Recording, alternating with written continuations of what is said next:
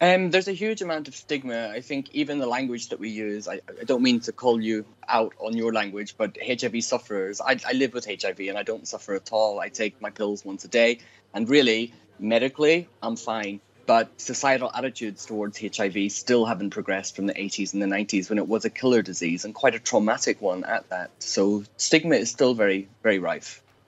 No, thanks so much for correcting me, and I promise I'll keep that in mind. We were saying that figures in Europe are increasing. Why is that?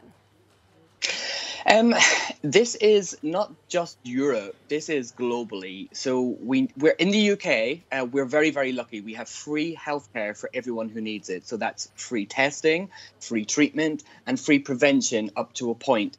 In areas where we don't have that, we see huge, huge issues. So if we want to make a real impact in Europe and globally, this needs to be a globally conjoined effort. And we really need to have the political will and the resources and services to be able to tackle this epidemic. Otherwise, we will never see an end to it.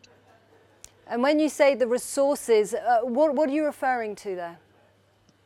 I mean, a lifetime of care of HIV treatment costs somewhere between 150 and 250,000 pounds. So I'm talking about a resource as in access to medication, access to services, access to support that people need. But very basic terms, there are places in the world, parts of Africa, where people don't even have access to a test. So people will go from infected with HIV to dying from an AIDS-related illness without ever having the resource to even be tested.